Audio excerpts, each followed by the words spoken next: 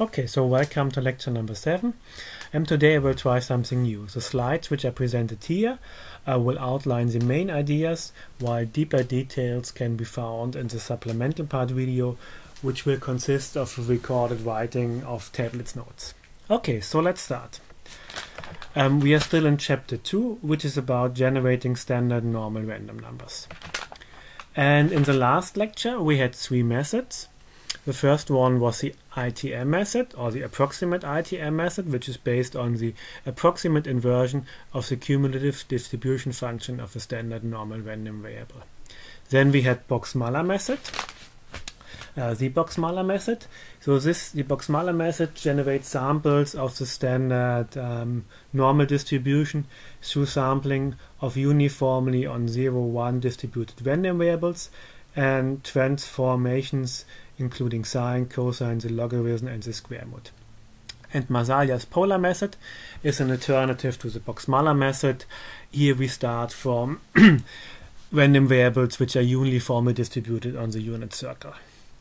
Today I would like to speak about the cigarette method.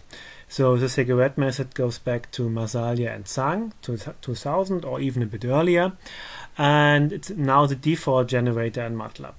And the cigarette method is an acceptance-rejection method with high acceptance probability and only few operations, function evaluations, etc. So it's a highly efficient method.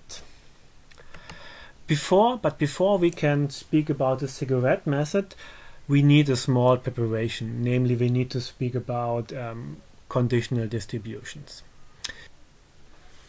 Okay, so the tool we need as a preparation is a so-called tool of a conditional distribution. It's in fact a probability measure which arises from another probability by imposing a restriction.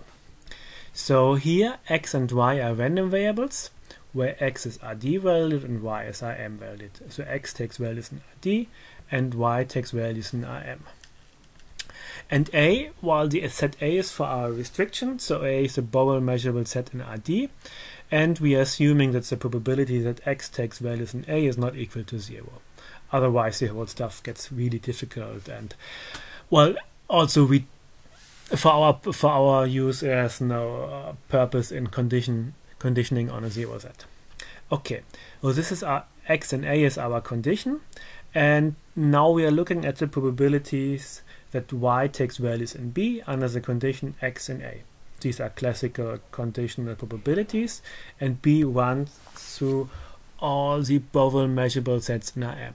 And by doing this, well, we get a new probability measure, and this new probability measure is called conditional distribution of y under the condition x in a.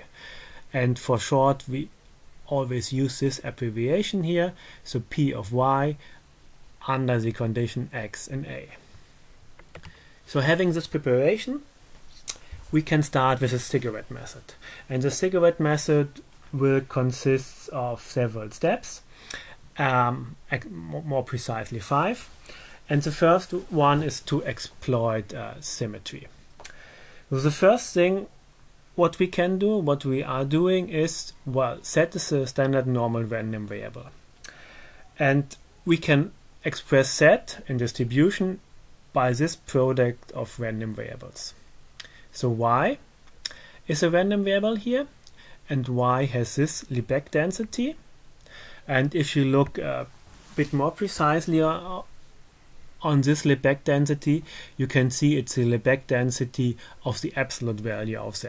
So we restrict here to 0, infinity, and here in fact we have twice the normalization constant of the standard normal density. So y has the same law as the absolute value of z. And what is the other part doing here? 2u minus 1. So u takes value 0 with probability 1/2, and also value 1 with probability 1/2. So 0 with probability 1/2, 1 with probability 1/2. And then 2u minus 1 is plus 1 with probability 1/2 and minus 1 with probability 1/2. So 2u minus 1 is in fact the sign of z. So what we are doing here, we are decomposing z in its absolute value and its sign. And if we sample the absolute value and the sign independently, while in distribution we have the same law as the original standard normal random variable. And what will be very useful for later on is the pseudo-density of y. Why is it useful? Well, in certain steps we will use acceptance-rejection sampling, and for this you don't need to care about the constant.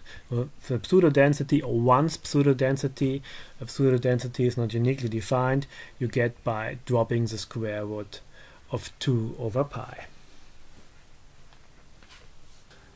So the next step is to cut off the tail to improve the efficiency of the sampling method, and while r greater than 0 is the cutoff parameter.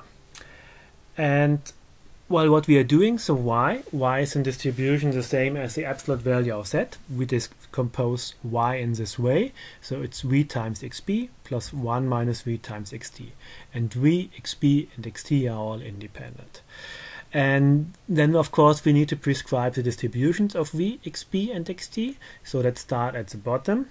The distribution of xp is a conditional distribution, xt also, and while here we condition y on taking values less than r, and here we are conditioning y on taking values greater or equal than r. So that's the tail variable and that's the base variable. And with v, we decide whether we sample from the tail. So if v is equal to 0, we sample from the tail, and if v is equal to 1, we sample from the base.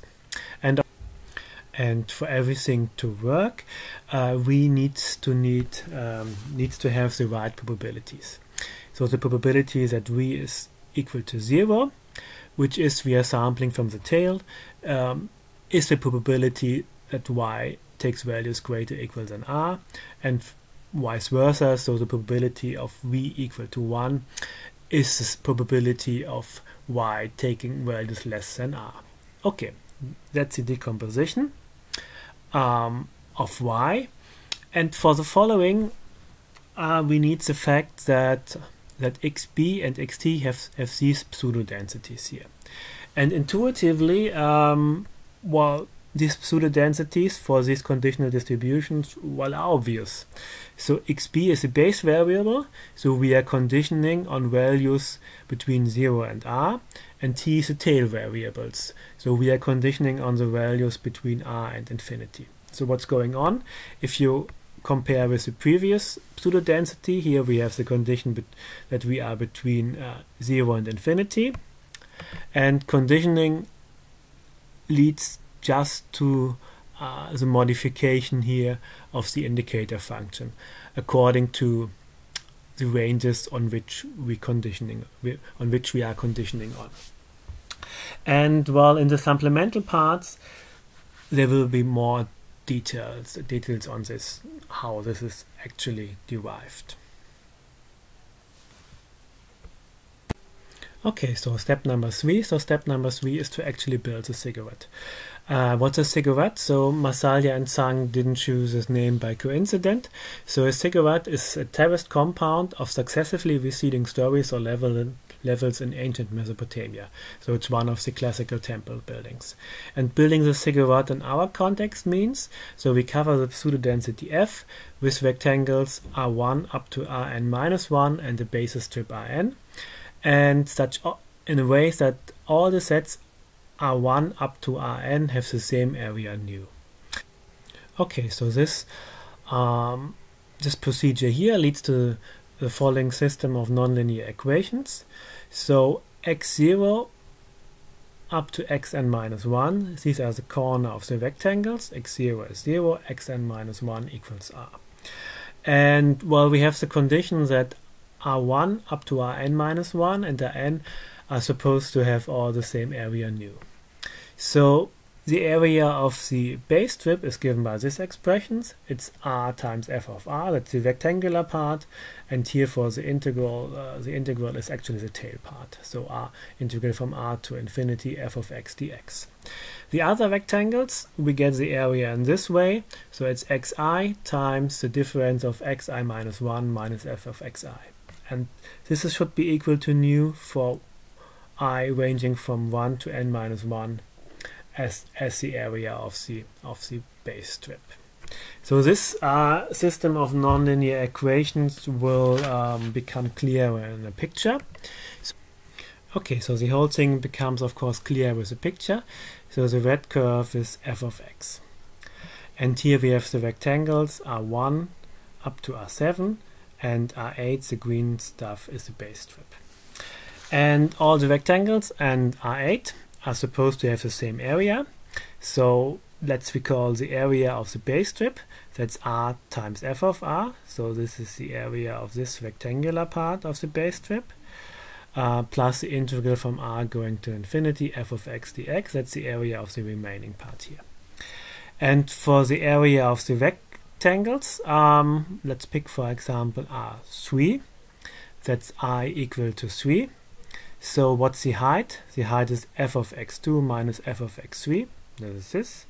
And the length is xi, which is x3. And we need to multiply everything.